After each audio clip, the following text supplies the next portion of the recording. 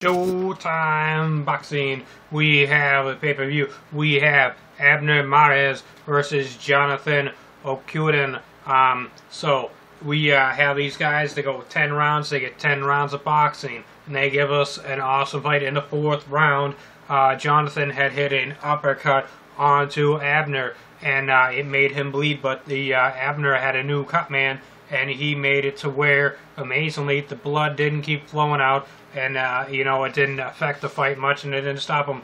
But the tail of the tape, Abner is 28 years old, 5'4.5", 126 pounds, and tonight he weighs in at 138.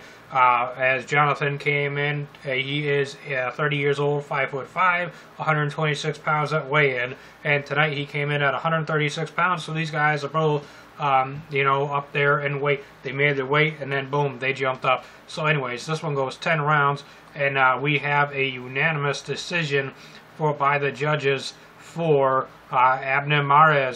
He gets one judge, scores it 98-92. Another one goes 98-92, and another one went 96-94. All in favor of Abner.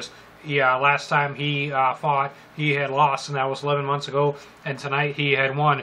The show stats are for Abner. He threw 424 punches, 163 of those landed, as Jonathan threw 385 and landed only 84.